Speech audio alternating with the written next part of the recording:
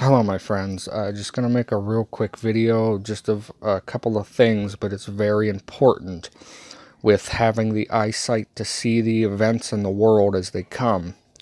Now, I had just recently, I'd spoken about Donald Trump and this impeachment thing and how one of the heads seemed to have a fatal head wound, but was then healed, and how I had understood it to be he was going to be impeached in the House, but the Senate would uphold that as one as a fatal head wound, but then it's healed, and we're still waiting to see what's happening with all of that.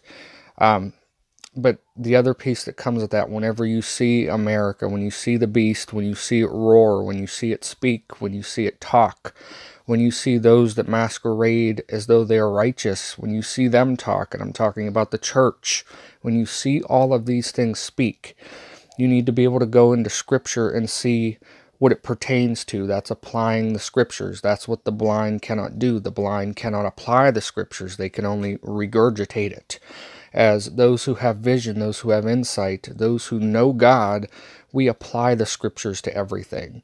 And I had just seen a couple of days ago where there was a quote, and it was by Donald Trump, and he said exactly something that is written in Daniel. He literally says, "I will do as I please," when it comes, he's talking about the trial. But it was in quotation mark, "I will do as I please." And if you know Scripture, of course, go back to Daniel and you see the Antichrist, the representation of this man, this king at the end times who leads the countries into destruction. You will see a very specific quote in Daniel saying that he will do as he pleases. And you can apply the Scriptures and see, well, okay, that's got to be something then that God is pointing me to see. Now, for three things, you have the dragon. The dragon is Israel. You have the beast. The beast is America. Western civilization, everybody is connected to America. So if you live in Canada, or you live in the UK, or whatever the course is, you're all connected to America because you all came out of the same head. All of you, all of us, we all came from Western civilization. It just happens to mean that America is the leader, the ruler, the dominant nation at the end. America's the beast. And if you want to talk then about the whore that rides atop the beast, you can look to Paul and you can see it. And I will keep doing what I am doing in order to cut the ground from under those who want an opportunity to be considered equal with us in the things they boast about. For such people are false apostles, deceitful workers, masquerading as apostles of Christ. And no wonder, for Satan himself masquerades as an angel of light. It is not surprising then if his servants also masquerade as servants of righteousness. Their end will be what their actions deserve. Paul is speaking to your church at the end. Understand that Jesus tells us there will be Jews who are not Jews but are a synagogue of Satan. What will Christians be? Christians are not really Christians, but they follow the synagogue of Satan. The woman who rides the beast with all of her ornaments and scarlet and all of her harlotries and all of her blasphemies, that woman is all 40,000 of those Catholic, Christian, Protestant, evangelical, whatever you want to call them, all 40,000 of those denominations. That's the whore that rides on top of the beast. Because the beast represents all of those who are connected to America. The whore that rides upon them, that's your Christian church. And Paul exactly says what will happen to them. Let their own deeds come on their head, which is what they will receive. And the Lord is going to separate all of this out very clearly. And we can see it now very clearly if you have the eyes to see. For instance, you have a Protestant and you have a Catholic. And then you have all these other sections that come out of Protestants. You have all these sections that came out of Catholicism. You have all these different sectors. You can line up every single one of them on the left-hand side. They are masquerading as a servant of righteousness. Meanwhile, they will divide and they will say, well, we hate Catholics, but, we're Protestants. We know God. And then the Catholics will say, well, you don't know God. We've known him since the beginning. Peter was our leader. Put it all on the left side. These internet churches that all claim to be ministers of righteousness, but yet you can tell that their deeds are filthy by what they do, blocking people from commenting and being nasty to each other. You can see by their deeds who they are, my friends. They masquerade as servants of righteousness, but they are not. They are those who call themselves Christians but are not Christians, but are a follower of the synagogue of Satan as they worship the dragon because they worship the beast. They worship themselves, my friends, all of them. Put them all up on the left side. None of them are built by God's hands. Take one thing and put it on the right-hand side.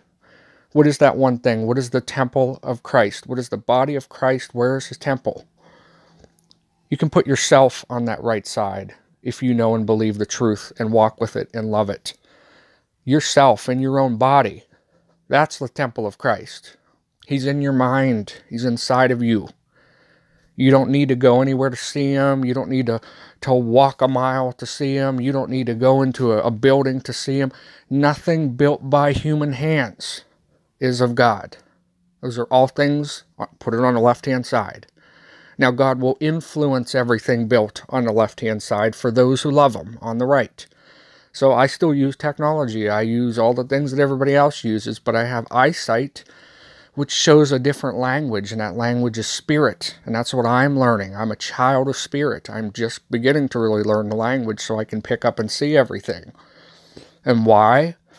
Because I will sit on the right-hand side while everything else on the left claims to have their own truth, and I will speak for the truth, which is my body is the temple of God. Your body is the temple of God.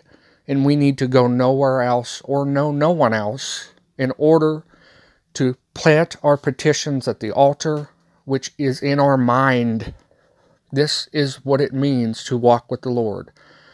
And then he will take everything that's on the left-hand side for you. And he will show you everything on the left as to what it actually means on truth to the right. So we have this Babylon the Great, the mother of prostitutes. We have all the abominations of the earth. The woman drunk with the blood of God's holy people, those who bore the testimony of Jesus. Those are people who truly knew him. She holds a golden cup in her hand filled with abominable things and the filth of her adulteries. This woman sits on top of a scarlet beast covered with blasphemous names and had 7 heads and 10 horns. Everything God is experiencing and saying about this woman sitting on the beast is what Christianity has become. My friends, it's not Christianity. It's the woman who rides the beast. I am a Christian. I know God. I sit with truth on the right-hand side. I am a Christian. I am a child of God. Everything else, other than that, in your own temple, in your own body, anything else other than that, throw it all on the left-hand side. That's all part of who this woman is. The beast out of the sea, the dragon that stood on the shore of the sea, the beast coming up, all of that is a descendant that came from the Jews. Judaism became Christianity, and it both were the same thing. Who did Jesus spar with when he walked the earth? The Jews. Who's he going to spar with when he comes back? Those who call themselves Christians. And I'm not saying those who God has called a Christian. God has called me a Christian. He has said, you are a Christian, and he has proved it to me. All these other ones, they call themselves that. Watch how this all is going to play out, my friends, because it is going to be quickened. You will see it one day to the next come like a roller coaster. Watch and see without the plank in your eye. Let God remove the speck, because he'll remove the speck. I can't see either. I'm also blind. I live in a dim light in the world. I'm blind. But he's taken the plank out of my eye to see everything else on the left. Whenever he comes back, he'll remove that speck, and I have faith and trust and believe he will. He'll do it for you too. But you have to first remove the plank, which is everything anything other than given to you by God. By what someone says and knows, do you know if they are a child of God or not? You will hear me and you will understand I speak nothing like any of those other ones. And it's because I might be the only other child of God you have run into in your life, because we are so few and far between. We are truly but a remnant in this world. See it, my friends, and once you see it, you will never again see the world the same. God bless.